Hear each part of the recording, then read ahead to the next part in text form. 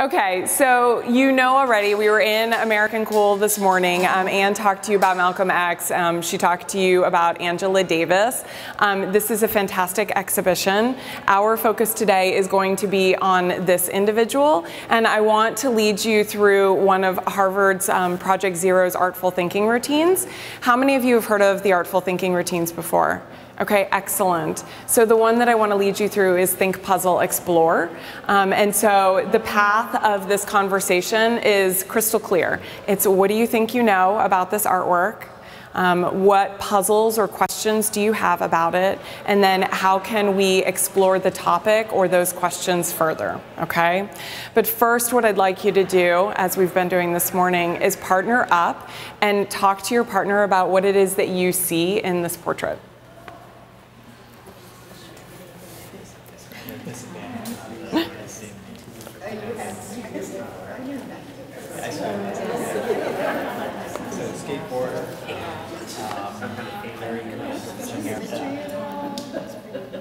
Yeah. All right, everyone. So based on your conversations with each other, what do we think that we know about this artwork?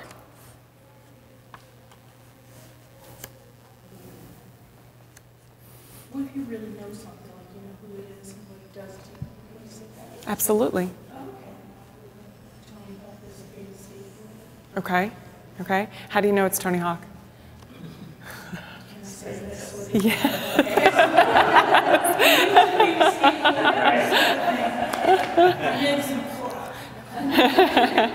Okay, so label text. Before you came in today, before you came into this exhibition, had you ever seen images of him before? Yes. Okay. Okay. He seems to be in a room that's something is just very ordinary, but he's doing something extraordinary. But to his family, it seems very ordinary, but to us, it's like, oh my goodness, what are you doing to our cabinets there and our countertop? Okay, so there's this idea of contrast, right, going on in the piece. So what extraordinary thing is he doing? Skateboarding on the countertop, not breaking his hand. Okay. Do you think he's moving? I don't know, because the skateboard's flipped down, so it looks like he's resting on the tail, balancing. Okay. Okay. What does everybody else think? It looks like he's going to go right off that counter. So he's either balancing or he's about to take off. We talked before about the what came before and what comes after. So if we were to put this portrait in motion, the next thing is, okay. Okay. What else? It just seems like a day in the life of this family. Everybody's doing their everyday routine. Okay. Well, the other family members are kind of stuck in the daily routine, and he's having his lot of fun. Okay. Okay, so this idea of being stuck, right? The other family members versus Tony Hawk, who's doing, again, this extraordinary thing. Okay. He's even faced by it. Like it's an everyday occurrence Okay. in their life. Okay. Where do we see that unfazedness? The way she's like wiping up the counter, like, you know, like he does that every day. Like there's no like shock value in what he's doing in that environment. Okay. You said it seemed like the little boy's more, the novelty is more that the camera is there than that he's up on the counter. Right, right. And he is a little bit different than everybody else in this portrait, right? Why? What's different about him? He's still looking at the viewers. Right. Out into the camera. Right. With shoes on. Okay. What else? Going back to what you said about contrast, there's a contrast between the roles of the parent and the roles of the child. Okay. Okay, in what way? It's a reversal. Whereas, you know, you would, normally in that situation, you would think that the child would be the one doing the activity. Right. Where in this case, you're seeing the parent do the activity. Okay. What else do we think we know? That it's staged to an extent. Okay. That he does not necessarily write on his Right. write on his counters. The fact that the photographer is there and that picture has landed here makes it not a typical day, though it's staged to look like a typical moment in their life. Okay. So what do you all think? When you look at this, do you automatically assume that it's staged, or could this be the everyday? I assume it's staged. You assumed that it was staged. Everybody else agree? I don't think it's staged. I hope Tony Hawk is like that. I mean, I'm shocked to see his little family there. So I hope he's skating. But I think it does bring up two important points. One is the photographer's there, so why, right? And then two, the portrait is here, and so why? Okay, what else? What struck you as you looked at the piece? Yeah. If you go, it is staged. I mean, when I look at him, it's like he's, way larger than everyone else. And if you look, I mean, the thing that always hits me when I look at this is that the vent over his head makes him look like an angel or and then he has his arms spread out like that. So there's the whole kind of symbolism. Okay. I would see that thing over his head and then him being up like that. Okay. Have our arms out come to symbolize anything else? Flying. Flying. Okay. Free of the domestic restraint. Okay. Going beyond it. Okay, so breaking free of the domestic restraint, which we certainly see, right, in this piece. I feel disappointed in stage because I feel like Portraiture is supposed to tell you something about the person. Right. And so let's say I'm just an average, I came in and never occurred to me stage. So you come in and I'm like, look at Tony Hawk's life, but it's not a true picture, and it makes me feel disappointed. Okay. Is that the act of photography? Once you are trying to capture something, you automatically change it? I don't know, all my notions have been challenged because I really thought when I looked at a picture, I'm really seeing into the person's life, and now I'm realizing I'm not. It's a photographer taking an artistic license on something that might happen but might not happen. And then I think maybe it shouldn't be a portrait gallery. It's an artistic license. But I guess I'm just wrong. Okay. I noticed some of the stylistic things dated a little bit. The white appliances, the big microwave. The kitchen's kind of small, and it looks like maybe a typical kitchen might have looked like 20 years ago. So the question is that really his house, right? But yeah, so if you think about him, or is this he has a skateboarding empire, right? So would he really have a kitchen like that? That's a good question. Right. So or does that make it more ordinary? Because I gotta be honest, I got white appliances like that. I wish my kitchen was that big. So I get just the opposite impression that it's not so much dated. Is that maybe he's trying to be part of suburbia. Instead of being a superstar. Yeah. Or like a counterculture. Yeah. Depending on what point of the arc of his skating empire that was taken. Maybe he's since moved on to a much bigger system. But if you go back to him, we are in the cool thing, right? And if you're reading some of the labels, it was like cool is being different, and so if he is super rich, not looking like you're rich, and that could be considered cool, I suppose. Right. I'm a skateboarder, and I'm not, although we all know he has tons of money, but most skateboarders don't know. So I think that we moved on to some puzzles, and a couple of the things that I heard were, when was this portrait created? And I think that will help us determine why the kitchen looks as it does. Another question is this his kitchen, right? That's a big question. Because if we go back to this idea of whether or not this portrait is staged, right? Maybe. Okay. What other questions do we have? Puzzles. Are those really his kids and family? Is that his family? Right? Okay. That's a good one. It's a big one. What else? What was the photographs original use? Was it for a magazine that depicted an article about him? Was it for a promotion for his skating line? Was it, you know, so the intent of the photographer and the intent of the photograph? Right, we've been talking a lot about backstory. And so what's the purpose of the photograph? Where was it before it was here? What else? Other questions? Other puzzles? I wonder who had the idea for, if it is staged, for the staging. Did Tony decide I'm going to be up on the counter, or was that the photographer's idea? Who really worked out the placement of all the players in the photograph? Okay. So along with setting, if we're actually in his home, it's set up, right? Who made the decisions that resulted in the photograph that we see? Other puzzles? Well, for me, nobody looks happy, really. I mean, because he's on a skateboard, looks like he's having fun, but nobody else does. So is that really, if this is his family, is that really what it's like? I mean, is everybody miserable, or if not, why would they portray them that way?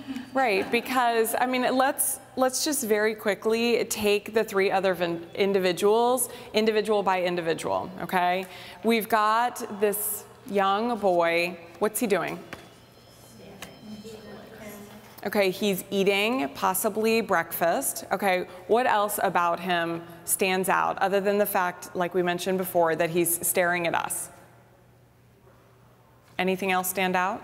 He's totally ignoring his dad. Okay, totally ignoring his dad, okay? Or, To me, he doesn't look like he thinks his dad is cool. okay. Okay, every other kid. What else could he be thinking? I mean, every other kid ignoring his parent, but could he also be thinking that this is an everyday occurrence in my house and, okay, it is what it is? That he's not so cool. That he's not so cool. Just that. Okay. Karen. Okay.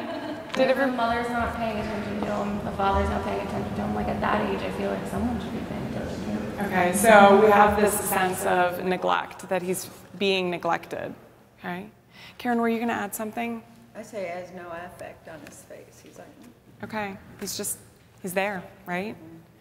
Okay, let's talk about the mom. Why is your dishwasher open? I just want to close it. Okay, so it's about, we talk about setting, but it's also about the other small details, right? What is she doing? It's kind of like the homemaker. Okay. Picking out dishes and breakfast and Right. traditional role. It's an awful lot, isn't it? The dishwasher is open, and the door isn't just open. Both of the sliders are out, but she's not doing anything with the dishwasher. She's wiping off the counter. And then who is she holding? A baby, okay? And do you think that the other son has made his own meal? No, the mom has probably made that too. So she is multitasking, right? But what is our other male figure doing? Not helping. He's skateboarding, isn't he? Right? Okay. And so this baby, what's going on? It's heavy. Okay. Just hanging out. Looks heavy. She looks neglected even though she's holding. Okay. Sort of just there, right? Could be a doll. Yeah. Okay. Okay. What other questions? I guess the question, like, why is it in black and white as opposed to color, or is it just black and white to fit the gallery space? No, I think that's a valid question. Why did the artist create this portrait in black and white versus color? What would be the point of it, right? It goes back to the idea of purpose. And then somebody else was saying something over here. I was wondering if the mother's angry. She looks angry to me, but I don't know if I'm just reading that into it. Okay. So maybe a little bit of anger on her face. How else could we read it? Tired. Okay, fed up and resigned. Okay. Could it be a very traditional picture in the sense the mom's the homemaker and dad makes the money. And he's showing how he makes the money by skateboarding in the middle of the kitchen. He brings home the bacon, she fries it up and serves it to the kids sitting on the chair. You know, sort of that 1950s suburban, we each have our roles, and they're going to stay to them. But his role is a little bit, his money-making idea was a little bit different than the norm. Which could also be why it's in black and white, because that makes it more retro. And her hairstyle is kind of retro. Yeah. Right. We don't typically see that hairstyle so much anymore. We used to, certainly, a lot. I guess the question is when, right? Okay. It seems like an exercise in patience and tolerance, and you know, the other members of the family have gotten to the point where this, okay, that's just dad being dad. Okay. And that's interesting. And I also thought the little boy on the chair, he might be thinking, yeah, you think my dad's cool? You should see what I can do on board. Okay. Another thing that just came to me is it's like it could be like have the roles really changed that much. I mean, he's doing a really different way of raising money or supporting a family. Right. But then they're all still kind of doing the same thing that you know everybody used to do. So she's still cleaning the house and taking care of the kids while he's working. But you know, has there been progress? And it's funny to springboard what you just said. When listening to you, it's almost like the focus is now not him, it's the family. Like he's not the center of the picture, it's the family and how they're reacting to it. So he's sort of been removed from it, and now we're all thinking not about him, who's the cool one, but about the family around him. So the more we talk about it, the more they become a central focus. Yes, Okay. and less him. Okay. And how cool would your family have to be to tolerate a dad? I'll ask my wife when I get home. And he's celebrated around the world, and he is what he is because he's had an audience. But there in his home, he has no audience. Okay. Okay. So one of the big components of Common Core, right, is this idea of research. How do we find out the answers to the questions that we have? So outside of the label text, how do we find out these answers to all of your puzzles, to all of your questions? You could try to look for images of his family. Okay. A search. Okay, are they real or not, right? Okay. What else? It's a great use of bringing technology in the classroom at the high school level. We're constantly arguing about, go away your phone, stop texting. But this is a great opportunity to utilize technology in the classroom. As soon as these questions come up, take out your smartphones. Let's see how let's start working together and find out the answers right there in class. So we are all still on task focused on what we're trying to look up. Right, right. And I think it's a really great question to ask, how accessible would the information be if they could look for it right away, right?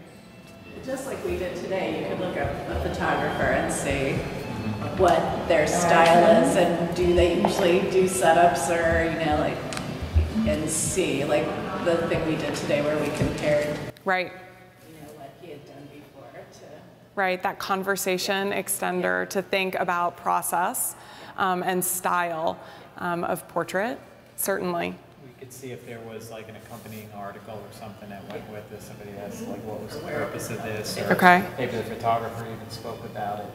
Okay. Somewhere. Okay. Anything else? I wonder what the brand is on his shirt. Is that one of these brands? I can't see it well enough. Right. Or is he, you know, in that shot to promote somebody else's gear? Is the advertised by somebody? Okay, so it gets back to, again, to the idea of purpose, right? Any other ways to explore the puzzles? Ask an expert. Ask an expert. Would that be me? Well, lucky for all of you. I can tell you that this photograph was created for the New Yorker. Okay, so if you look, right, take a look at the title. Do you remember what we talked about? The positioning of his arms. The Birdman. Tony Hawk's nickname is the Birdman. okay? But what I want to point out, this was a profile piece that was done in the New Yorker in 1999, okay? So knowing the date of the portrait, does that help or hinder our conversation about when, kitchen, all of that? Hairstyle. Does that? Yeah, it was the arc of his career too. Right. It was that year that he did his first 900, which is what, 3.5 spins? Okay. But what I really want to tell you is the caption for the photograph. The hawks at home, the skateboarder is a master of gravity-defying maneuvers. Does that caption, or what questions did we have previously? How are those questions answered by that caption? So he's balancing. Okay, so balancing. Okay, again, if you look closely, we thought maybe he was in movement, but if we look again, that front of the skateboard is up, so there's a balance going on. Okay. What else is answered by the caption? It is his family, right? The hawks at home. Anything else? That he has to balance not only his skateboard, but he has to balance all the aspects of his life. Right, right, right. So it's not just literally balancing, right? It's everything. It's the mom balancing. Yes, she's balancing too. Absolutely. You could figure out the year 1999. I have no idea how old Tony Hawk is or when he was born. You could figure out how old he is. Is that a young man's family versus an older man's family where you might have a different relationship with your kids and different enthusiasm with your kids, different energy? Right, exactly, exactly. Any final thoughts on this piece? Thoughts on Think, Puzzle, Explore? How you could use it, if you would use it? No matter what we're doing, I'm always trying to drive home to my kids, you've got to be a keen-eyed observer. And that's the term I use, keen-eyed observer, keen-eyed observer. You know, what can you notice that nobody else sees? How can you bring the rest of the classroom into what you are seeing? And then also see what everybody else is seeing to improve your own skills. And it's something that you use across the different subject areas. Yep.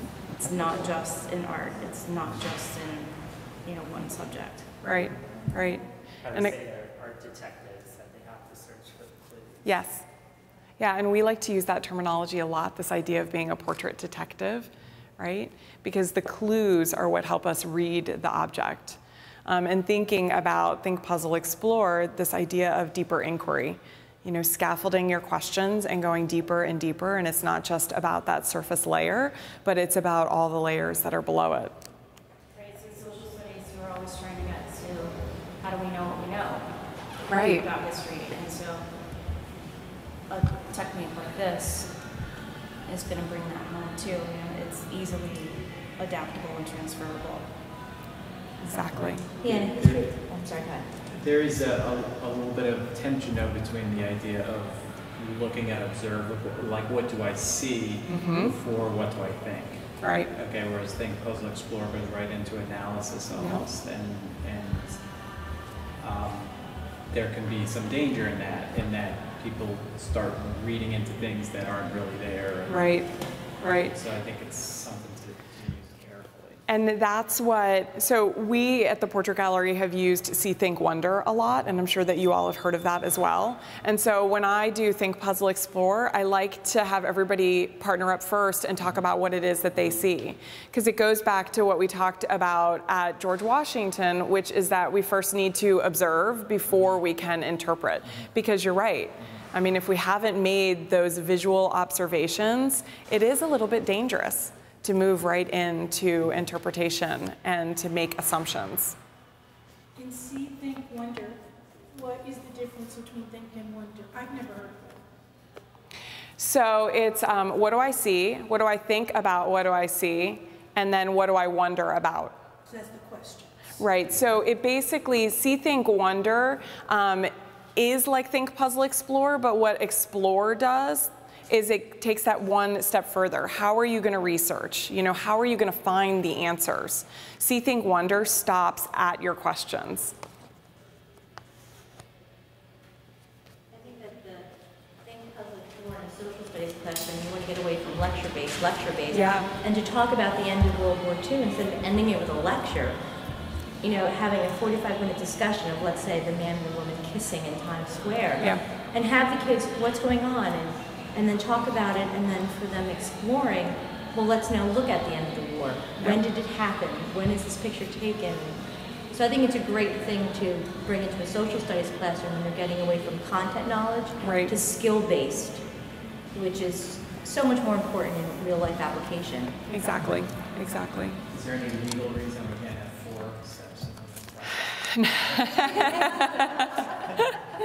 So when you look on their site, no, they just have it as See, Think, Wonder, and Think, Puzzle, Explore is separate. Like Library of Congress has a similar type of... Yes, their analysis. Yes, exactly. Any closing thoughts before we move on? Excellent, thank you.